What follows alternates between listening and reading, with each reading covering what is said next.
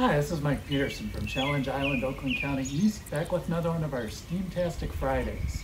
So in most of our Steamtastic Fridays at this point, we've talked about great things the humans have come up with, everything from remote control cars to steam trains to the Mobile Strip, all kinds of things. But there's a lot of other pretty cool creatures out there that do a lot of steam. So for the next few weeks, we're going to focus in on one of those cool creatures from the insect kingdom and take a look at the science, technology, engineering, arts, and math that they do to service our world and do some cool things for humans at the same time.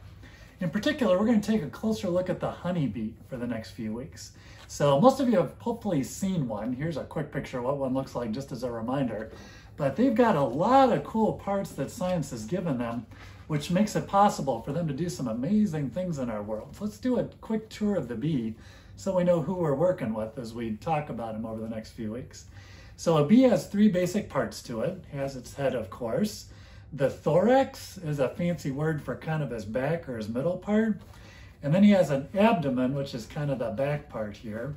He's got a lot of other special features as well. So he's actually got two different kinds of eyes. So he's got two compound eyes. So those are actually several different eyes in one that allow him to see a lot of different directions at one time.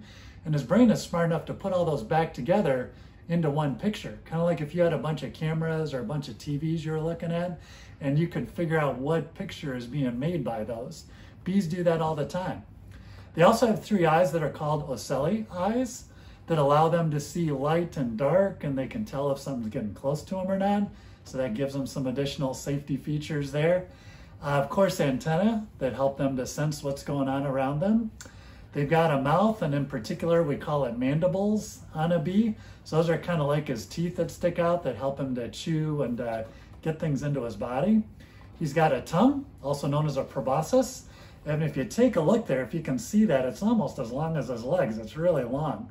So that gives him special features that allows him to get into flowers and get the nectar out so that it can create that cool honey that we like to eat. He's also got some legs, so 6 different legs as you can see, front, middle, and back there.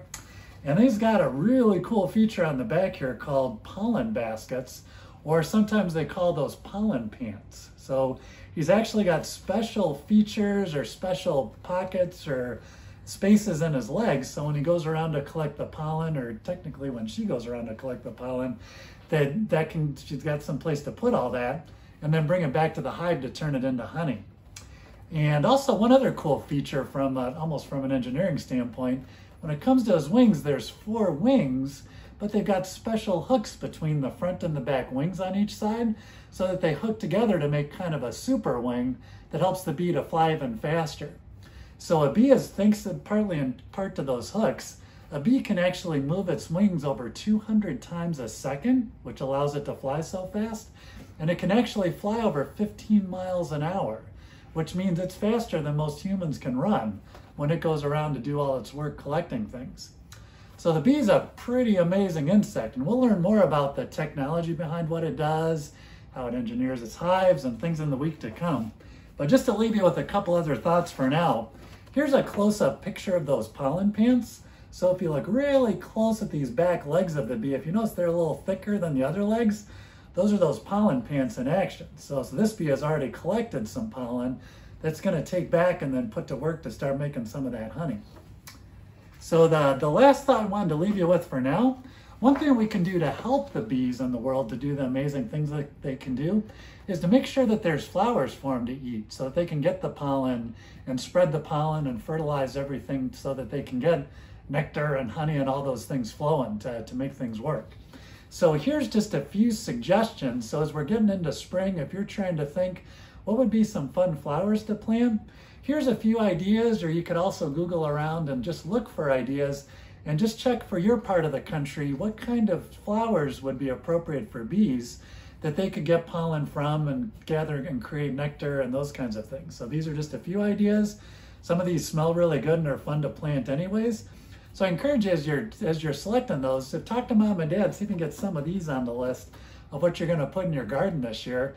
And then you can start watching some bees and see all the science, technology, engineering, arts, and math that go into what they do really close up. In fact, right in your own backyard. All right, with that, thank you very much for joining us, and we'll look forward to learning more about bees with you next time.